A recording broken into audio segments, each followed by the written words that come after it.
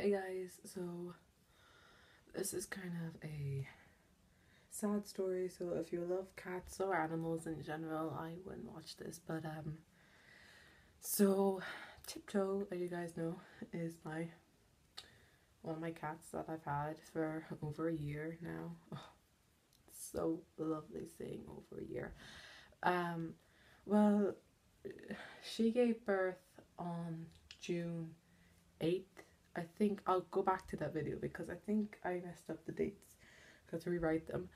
And she she had 3 healthy kittens, like, which was good. Like, they were all healthy because we were feeding them so much, and they were so lazy. But now on September 30th, something went wrong with her newest pregnancy, and she gave birth to just one kitten that she hid. I probably think that kitten died. She thought it was dead, but it was actually alive because she went and brought it back to her new nest, and she was probably confused. She was, instead of feeding that one and staying with that one, she was feeding the other kittens, which are like 16 weeks old. And then on October 1st, she gave birth to 2 more kittens, and I don't think any 3 of them were healthy. You can tell by the size of a kitten, by the texture of their stomach. They were always cold, they were never warm. Kittens are usually warm after birth, and they're supposed to stay warm, meaning that they have a good health. And I think the cat noticed that the pregnancies were too close. Her kittens were 8 weeks old before she got pregnant, and something, and I guess, no, they're around 10 weeks old, I think, because Milk got pregnant 4 weeks after Tiptoe. So Milk's kittens will be healthy, but Tiptoe's weren't. And the 2 died. The 2 black ones died yesterday.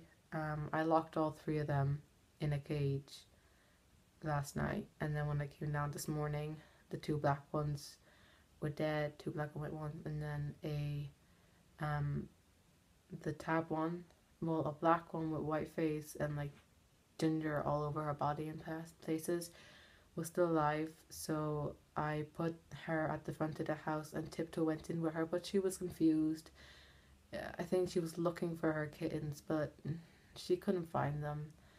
And then when I came back to school, she had put them up in the nest, but she put the last 2, and it was dead, and I couldn't do anything. I wasn't that attached. I'm not that upset. I feel worse for the cat, because usually when this thing happens to cats can actually die. They will, yeah, but I think the 4 kittens we have, 2 of them have gone off on their own adventure. Dyson and Dog went off on their own adventure 3 days ago, and I'm happy for that. But, this happens. Animals die. But yeah, maybe I won't get Tiptoe neutered. Maybe I'll let her have kittens again and do it right this time. Because, like, now, once the milk has gone in her, it's good that she's using the milk up on other kittens. So, yeah, this is a sad story. Very sad. Also, sorry I'm posting this late. She gave birth September 30th. I don't know when I'm posting this video. But yeah, I really do like cats, and it's really sad to see that this one died. These 3. It's not fair on the cat either. She was very confused. I could tell when I came out. I didn't even know she gave birth yet, but she was very confused. I guess it could have something to do with I always interfered, but maybe if I just left her alone for 2 days, she could have tried to bond more. Anyway, my next video, I don't know what my next video will be. I'm just recording. I'm gonna get into recording a lot of videos now during the week. I'm not uploading. I want to just get loads of videos done and dusted. I want to finish doing my room so I can do a room tour. I'm not finished doing it up. I'm putting stuff on the wall, and walls. I have 4, happily. I need to make my bed specifically for that video.